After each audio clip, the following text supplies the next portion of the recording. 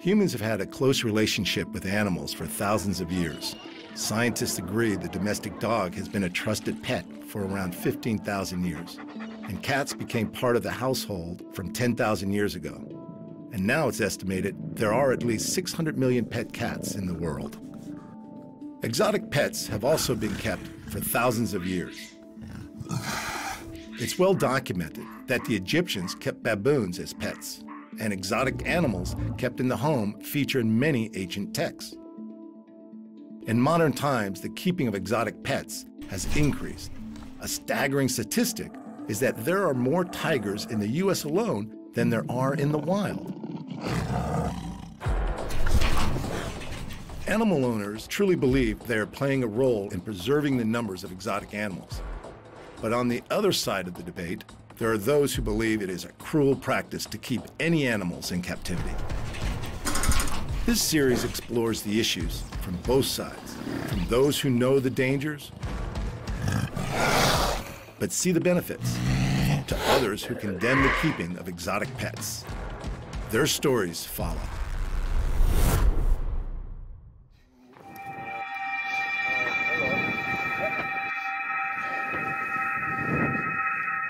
You can go take him over to the log there, Chris.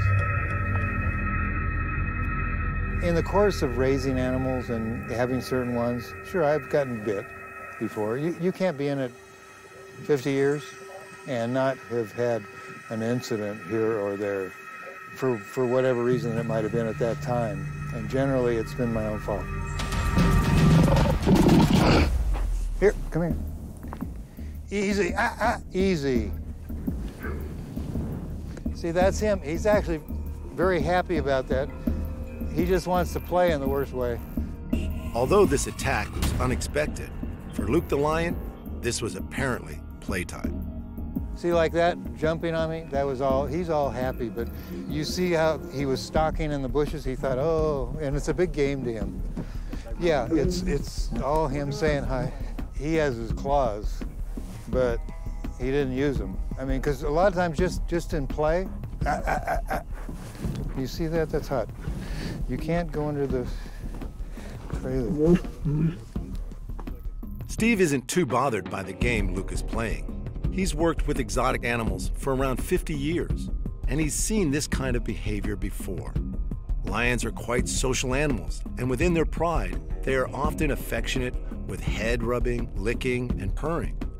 However, no matter what your experience working with lions, these animals are quick and they are predators with speed on their side. Very, very quick. Say if you were clear at the other end of this pen and he was here, you would never outrun him. He would catch you for sure. I mean, they are extremely fast when they want to be. A lion can run up to 50 miles per hour, but only in short bursts, so they need to be close to their prey before they attack.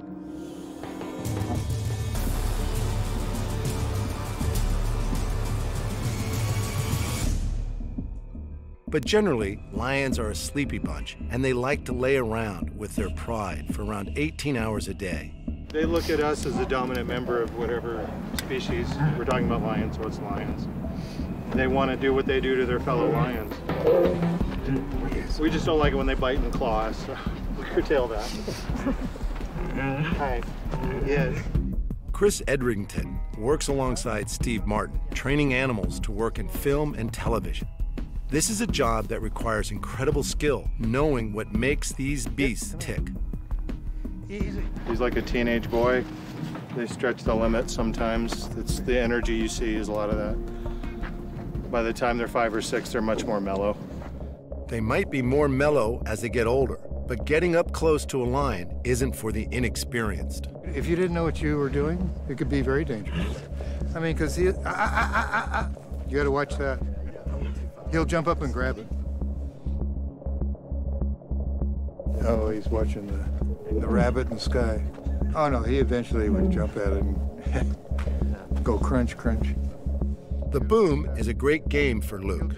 Luke is an experienced animal actor, so the boom is a familiar sight. But Steve knows he needs to keep the boom well away from Luke's reach. This is all part of professional animal training, and Steve Martin is one of the best trainers in the business. See, we teach them a mark. It gives them a place to go to. Like if the director said, we need him to come out from behind the bush and come stop there and then run off, we teach him a mark so we can call him to an exact spot. And I tell him, all right, and then Chris would call him off. If you watch a lot of shows, you would start picking up on that, oh, okay, I get it now. Because you see him come up, skid to a stop in an exact spot. Usually it's always a trained behavior to go to that. When it comes to training, it's all about repetition. If you want to train a lion to perform on cue, it needs to be second nature for them. As they get older and as they learn stuff, no, go on. He wants to rub on me and say hi. As they get older and they learn stuff, they learn how to learn. And where that might have taken us 20 or 30 times of doing it before he goes, I got what you want now. You notice how he went out and got on it right away? After a while, you get on set and they go, can he do this or that? And I say, well, he doesn't really know us. Give us a few minutes. And usually we can get him to do it. Lions have been used in the film industry for many years, from Leo, the MGM lion, and the black and white era, to a wide variety of blockbusters still being made today. The lion forgot his lions. Maybe he was tired of retakes, but he suddenly turned on Bickford and gave him a bad mauling. To Bickford, however, it was all in a day's work. Lions have long been associated as the fierce aggressor in popular culture. But there's also a softer, more endearing side, as well as being the star of slapstick comedy. In the business we're in, we don't say they're pets, they're working creatures, even though we have a very strong attachment with them and them with us. Usually we always try to get an animal and hand raise it, because it's not like getting an animal, oh, this is no good, we'll get rid of him, get another one, yeah, get rid of him. Usually when they come to us, they're here to stay. I mean, we do this as a business, and also, you know, I've been in it, I hate to even admit, since 1967. So I've been in it a lot of years, and you know, we like our animals. We spend a tremendous amount of time. These guys are here every day, 7 days a week, and I have other trainers too that are very dedicated to all of them. So you build up really strong bonds and relationships with these guys, as you can see. Luke was donated to Steve as a baby from a park in South Carolina. So this young cub has grown up with Steve by his side. This relationship makes it hard to believe that in the wild, a lion can be so dangerous. Oh yeah, he'll be a real good animal. He's, you know, like you can see how excited he is all the time. As he gets older, hopefully the excitedness will settle down a little bit, because I've been gone for 3 weeks, so this is pretty normal for him to constantly want to greet you. Oh, I know, it's okay, just relax. No, The relationship between Steve and Luke, like all Steve's animals, is one of great respect. But for Steve, he prides himself on being able to create such a wonderful bond with his movie stars. I'm relaxed, but I'm also aware of what's going on. I mean, there's a lot of people that really think they know what they're doing and don't. I mean, unfortunately, a lot of the private sector that do have animals, you know, they get these animals and they raise them as babies, and they're real rambunctious, and they think because my little girl was around it when it was this size, that she can be around it, my daughter, my son, or whatever, when they're full size. It's a whole different mentality. Animals, like humans, grow through varying stages of maturity. Playful when young, but when the predator instinct kicks in, these trainers need to be on their game.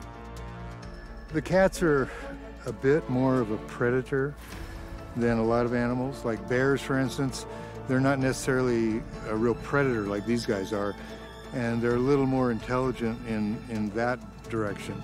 Where these guys basically, they respond out of, you know, contact and well, their main drive is being fed for what they're doing. You see what he's doing right now? He's begging.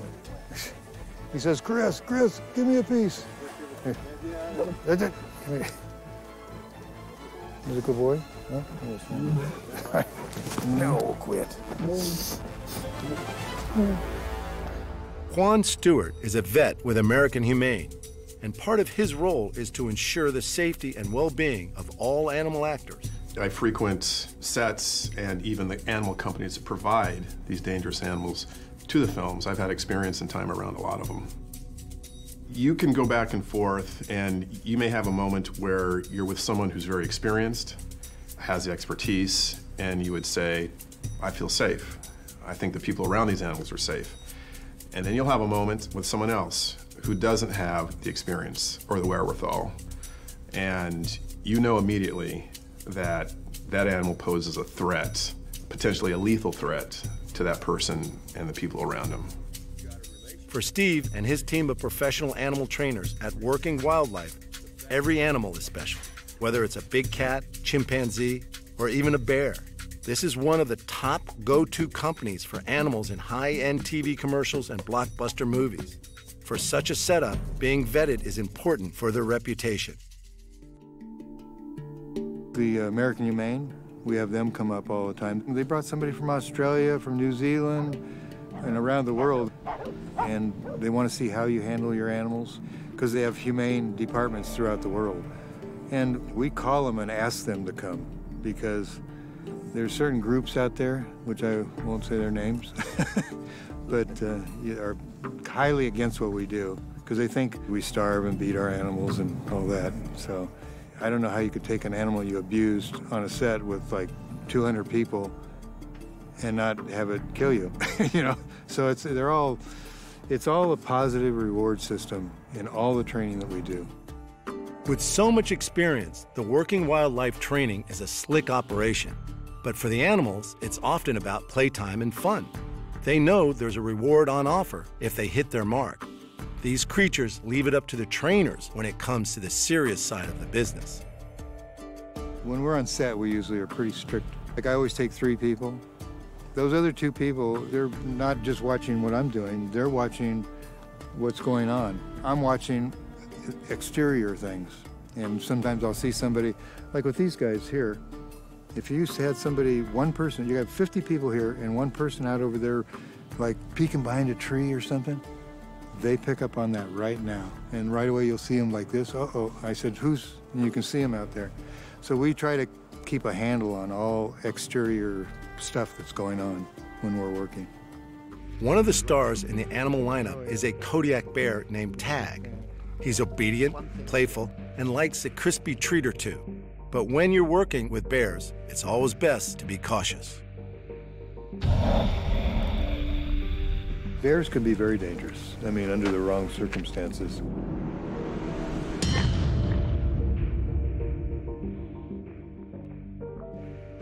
Even though he's real nice, he's very good about things, very forgiving. No matter what, he's still a bear. You know, and you always have to take that into respect. You do the wrong thing and at the right time, and you could set them off for one reason or another. So we're very careful about what we do and how we do it, and we've actually had him in houses and various things. But you know, we go and check everything out before we are ever going to do a job in certain situations, and make sure it's safe for him and for the people. Tag is clearly one of Steve's most beloved bears. And he is so switched on that he's worked out it's very much to his advantage to be well behaved in order to get a few extra rewards. He's not real keen on chocolate usually. I like that. It's good. It's got peanuts in it. I mean, sometimes I offered him like a chocolate bar and he'll put his nose on it. Yeah. Well, bears are very, very smart, and you can teach them a lot of things. One of my favorites is lions. I really like the cats. But these guys they have a different intelligence level compared to a cat. A cat's more primitive, where these guys the primitiveness isn't as strong in them as it is in the cats. So they're a little smarter. I think they definitely think about if they didn't like somebody, it's always back there in the back of their mind, you know, and if the opportunity arose, they could probably take advantage of it. But you have to be careful because they do have their claws. You know, none of these animals, as you can see, are declawed. Tag is so popular, he even travels overseas to take a starring role in the movies. He's very socialized with people. I mean, actually, we can work in close proximity. Like the thing we just did in South Africa is with Johnny Knox and him, and we taught him to drink beer.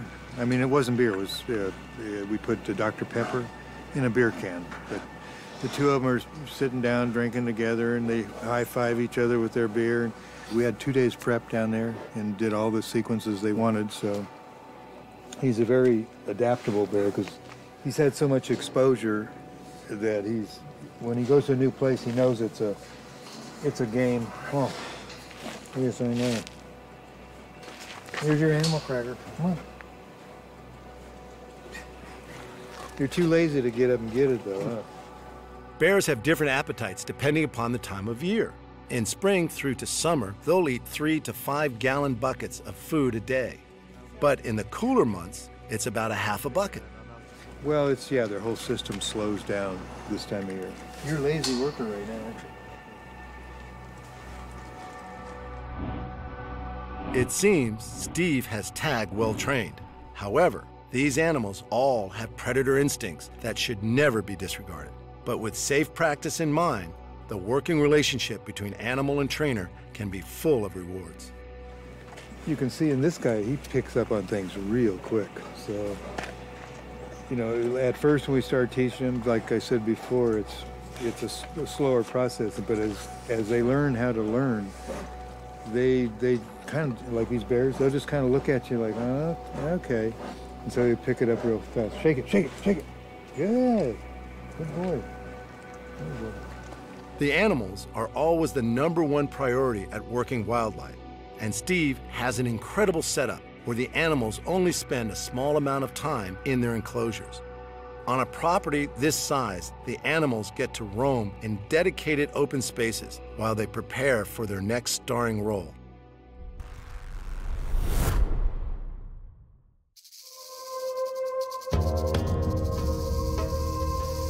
The fear of snakes is one of our most common phobias. But why do we have such an adverse reaction to snakes, even though most of us have never seen one in the wild?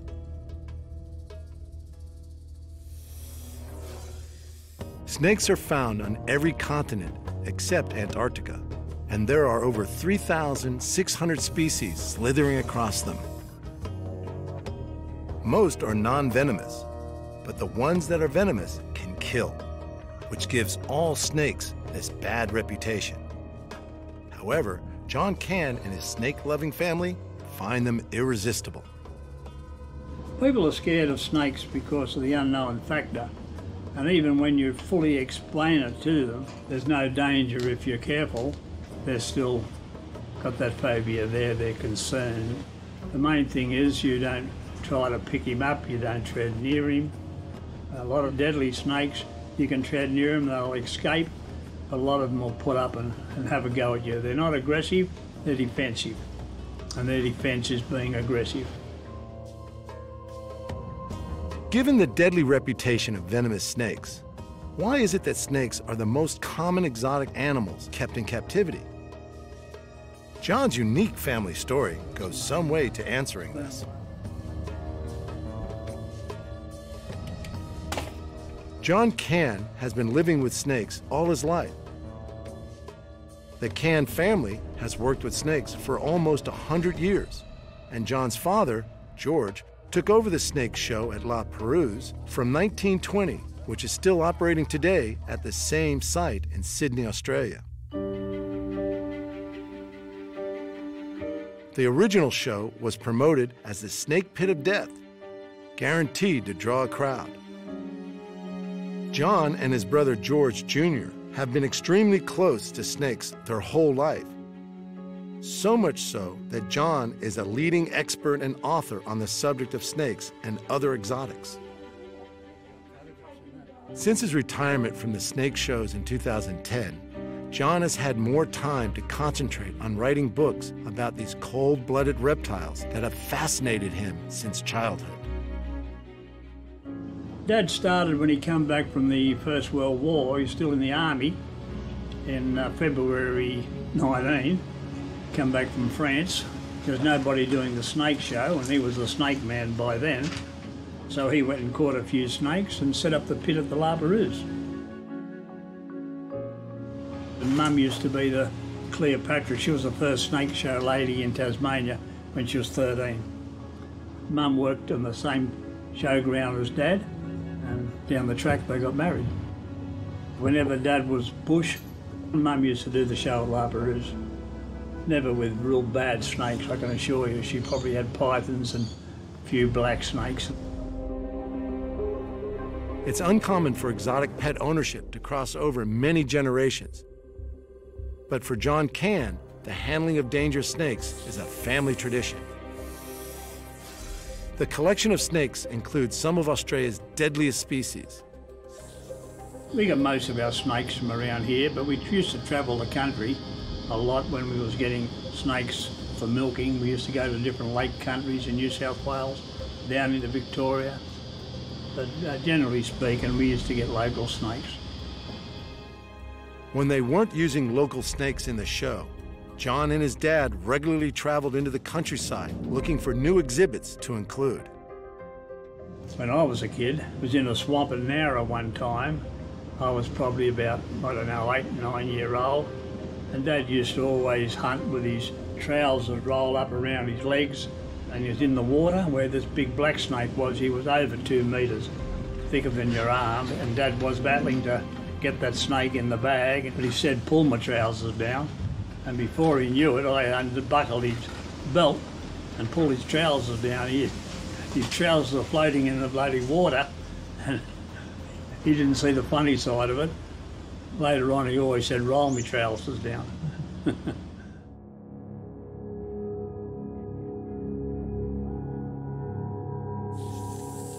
The diamond python has a stunning skin coloration, which makes it an attractive option as a pet. They can often be found in the roof spaces of houses, an unwelcome surprise for unsuspecting homeowners. The keeping of dangerous snakes is a risk, and yet their popularity as pets is growing worldwide. In the wild, snakes avoid humans, whereas in captivity, they spend a lot of time being handled. But are all snakes the same?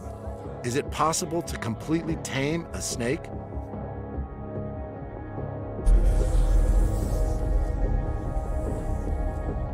They all have their own temperament, whatever mood they're in, but some of our deadliest snakes do quieten down in captivity after a time, and people, in my opinion, carelessly put the venomous snakes around their neck, and as I photographed in one of my books, a friend of mine kissing a tiger snake, and that's the snake that killed him.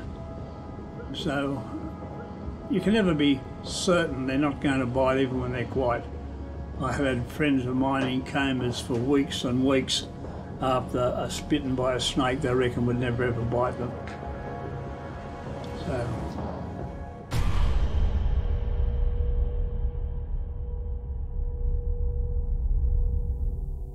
Rob, who is one of the current snake handlers at La Perouse, also works as a professional snake catcher and knows what's required to safely manage these reptiles. The experience of being bitten by a snake can sometimes be a good lesson. Best avoided, but I have been bitten by venomous snakes. Out of thousands of snake species, that are many of them harmless, I could have been bitten by many harmless species. But I think what people are trying to ask is, have you been bitten by venomous snakes? And the answer is yes. It'd be sort of weird if you hadn't, in a way, to be so involved with snakes and never actually experience that part of. And I don't recommend it in any way. Don't go and get yourself bitten by a snake. Our only highly venomous ambush predator is this historical snake. But it's got the worst name of any snake in history. This snake is called the death adder. One of the fastest striking snakes in the world. And they are quite venomous if you measure the toxicity of their venom. And the best way I can describe how venomous a death adder is by how many people used to die from its bite. The death rate from death adder bite before the invention of antivenom was apparently 50% fatality rate before the invention of antivenom.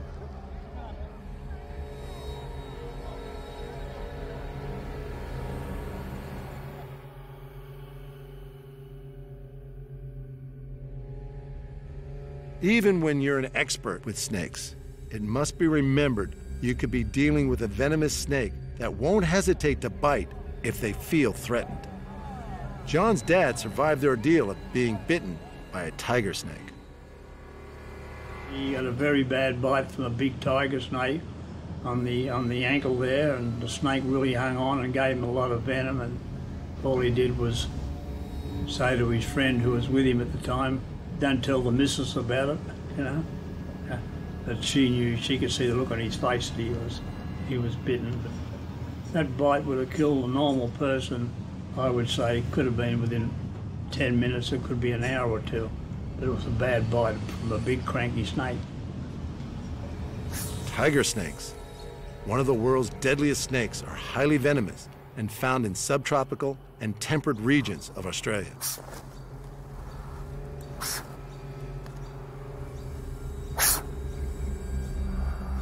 Tiger snakes are dangerous, but people do keep them as pets.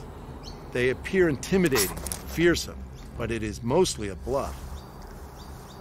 Experts will say that you do need a high level of experience in snake handling before you even think about keeping a venomous species.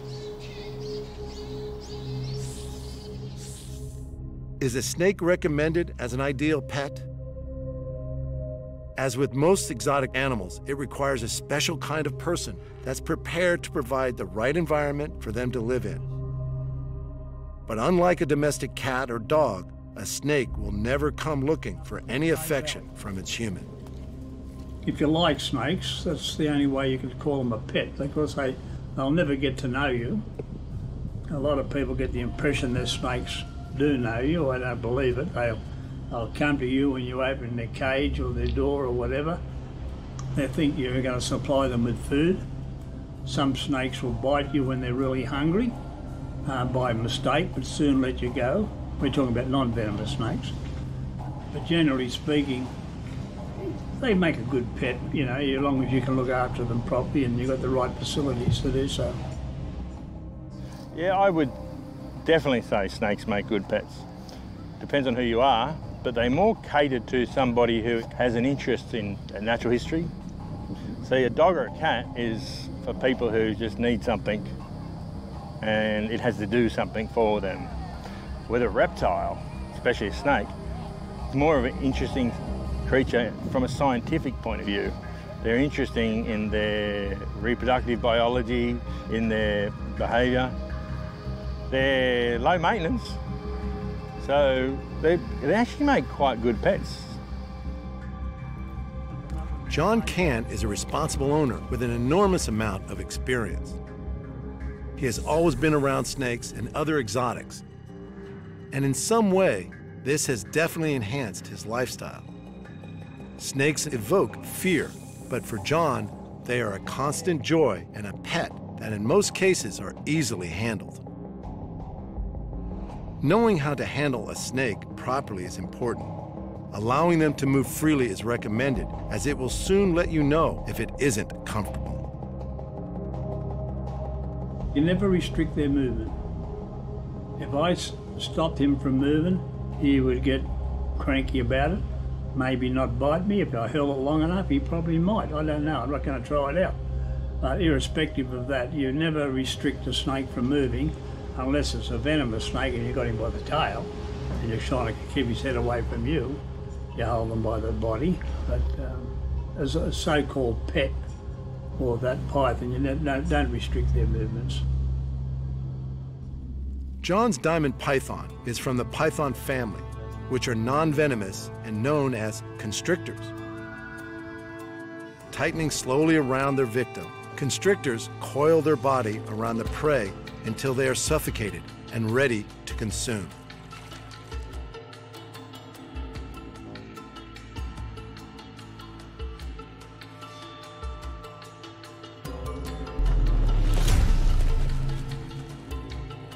pythons can swallow prey bigger than the diameter of their own heads, which broadens the possibilities of a hearty meal.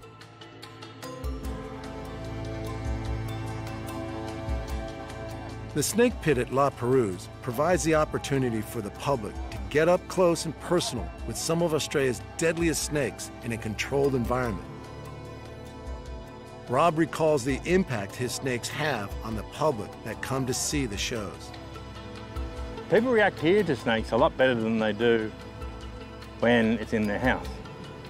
A snake in a snake show is always, people react to it much better because it's in a controlled situation and there's a snake handler there. If you bring the snake over to the wall to show them, they step backwards at the same rate. And some people even scream when the snake heads in their direction. So the people are as highly variable as the snakes are.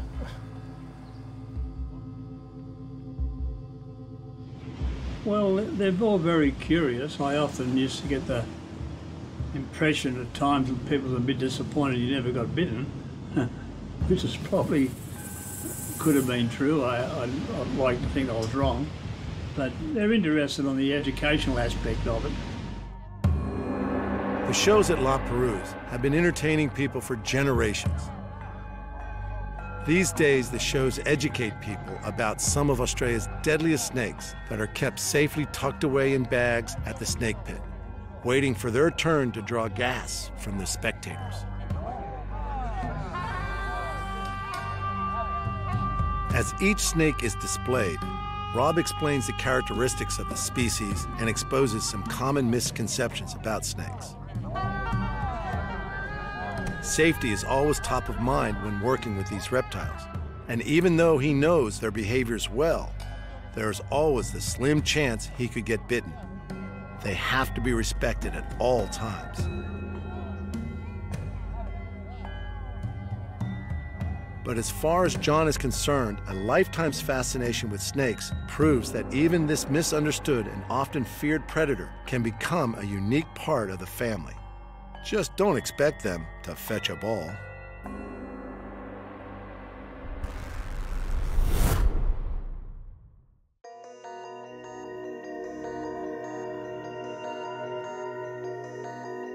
Australia's largest island, Tasmania, is home to some of the world's strangest animals. And sadly, it's best known for the demise of the most well-known marsupial, the Tasmanian tiger.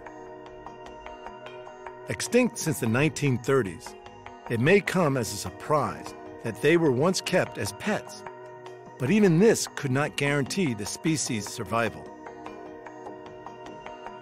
The debate around exotic animals as pets is now centered on the other recognizable Tasmanian animal, the Tassie Devil.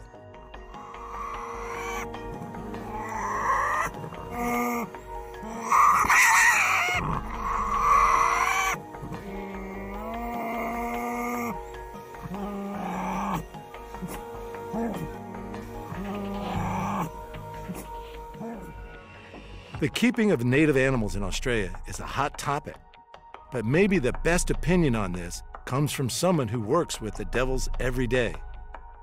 Alicia looks after a colony of devils, and one in particular is young Hurricane.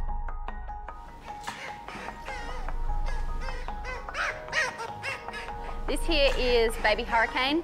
He is a Tasmanian Devil. He's approximately 5 months old, we believe. So he is being hand raised by me at the moment. So he comes to work with me every single day, and then when I go home at night, he comes with me as well.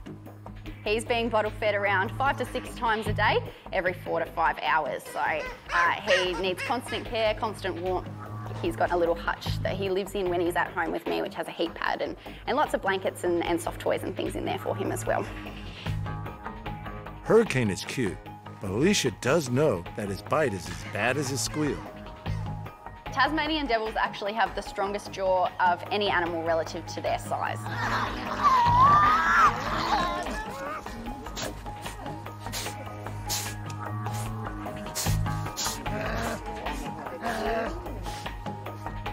The second strongest jaw belongs to the tiger. Therefore, pound for pound, Tassie Devils can actually bite you harder than a tiger. An average adult male weighs in at around 18 pounds. Its muscular build and strong jaws mean it can tear into wombats weighing up to 65 pounds. You pop him down on the ground and it's natural instinct for him to want to chase you. So what he'll do is he'll chase me for as long as he needs in order to find my leg and climb back up my body. So he comes home with me and terrorizes my living room.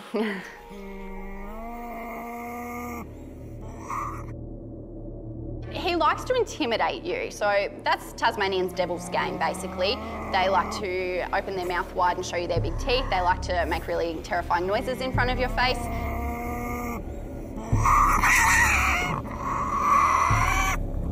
He likes to approach and likes to try to scare you out of his territory if he doesn't want you to be in there. If he does bite you, it's going to hurt, and it's probably going to scar as well. So you need to watch those signs really carefully and make sure that you are safe while you're in there. Devils could be good pets. Their size, the sleeping habits, and what they eat is similar to that of a pet dog. But unlike dogs, when Hurricane reaches sexual maturity, a different approach is needed. He's going to be fine for at least 2 years until sexual maturity kicks in, and then he's not going to be aggressive, he's just not going to be friendly anymore. So I would not be able to hold him up like a baby with his face next to mine and feel confident that there isn't a chance that he would bite me. Once sexual maturity kicks in, he turns back into a wild sort of devil, and his sexual instincts kick in, and that becomes his main priority. If I enter an enclosure where a female is or where he can smell a female, then I then become a threat to his chances to having that female, and he does become a little bit more aggressive and will want to remove you from his enclosure. I actually hand-raised Hurricane's mum and dad, so I was comfortable with them for a long time. His dad was very comfortable with me until sexual maturity hit at around 2.5 years old. I could still pick him up, he'd climb up my leg and be happy to have a cuddle, just like your friendly dogs and cats at home, until about 2.5 years old. And then once he started to feel like a big boy, it became very unsafe to go in with him then.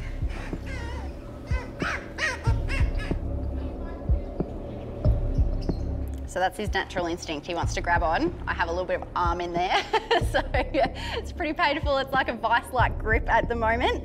He doesn't want mum to leave him behind in the wild, so he needs to latch on with all his might.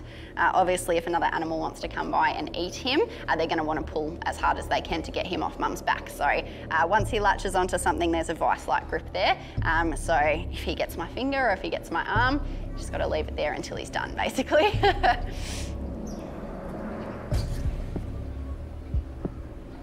There's little doubt that the tight grip could cause serious injury.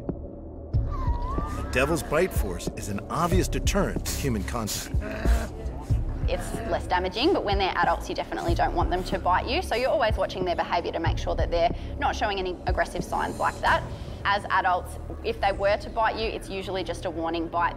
They'll bite you in an attempt to scare you, and then they're going to let go straight away. So they're not going to hold on, which is wonderful, because otherwise you could end up with some broken bones depending on where they were biting you if they really wanted to. Welding gloves is one good thing that you should always be wearing if you are going to have to handle the devil. It's not going to help you too much, but it's going to help a little bit. Holding them at the base of their tail is the safest place if you can get to it.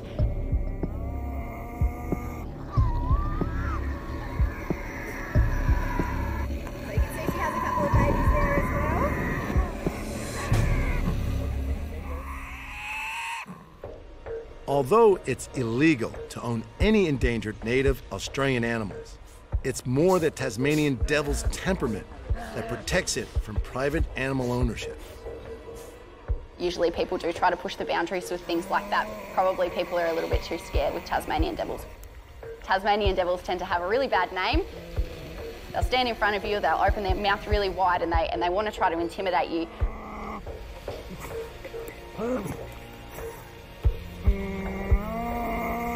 People will tend to see that sort of behaviour and tend to think, I don't want to go anywhere near that Tassie Devil, so I don't think anyone really even wants to have them as pets, which is good. Sure, yeah, so Tasmanian Devils, of course, you cannot have them as a pet. You can't have any native wildlife as a pet. The Australian government just does not allow you to do that. It encourages then people to illegally take those animals out of the wild, which you want to decourage, of course. So Tasmanian Devils especially you cannot have. They're an endangered species. They're quite a tricky species to look after, and they're dangerous as well. So if you don't know what you're doing, if you don't know those warning signs as they get older, a lot of damage can be done to yourself, younger children, other animals and things like that as well. Some believe that devils could be taught not to be so aggressive and be as calm and domesticated as a family pet. Twinkle was one such pet. She lived with her owner, Mike Jago, for many years. Her behavior was perfect, up until just after her first birthday. Mike came home one day to find Twinkle had destroyed his leather lounge.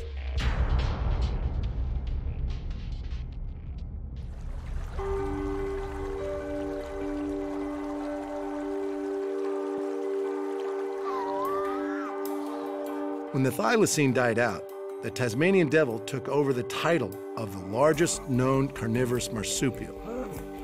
But where the thylacine's relatively docile nature made it suitable as a domestic pet, even hand-reared devils are far from safe to be around.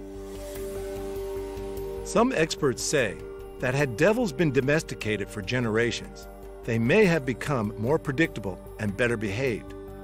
Domestication may also help in saving the species.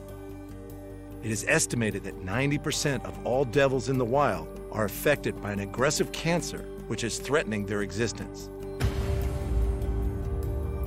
Many believe we are witnessing the demise of a species and that captive animals may be the only way forward.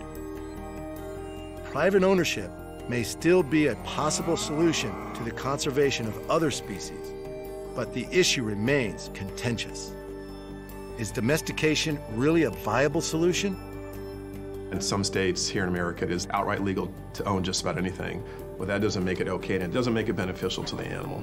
Just because it's legal doesn't make it right, and we know that.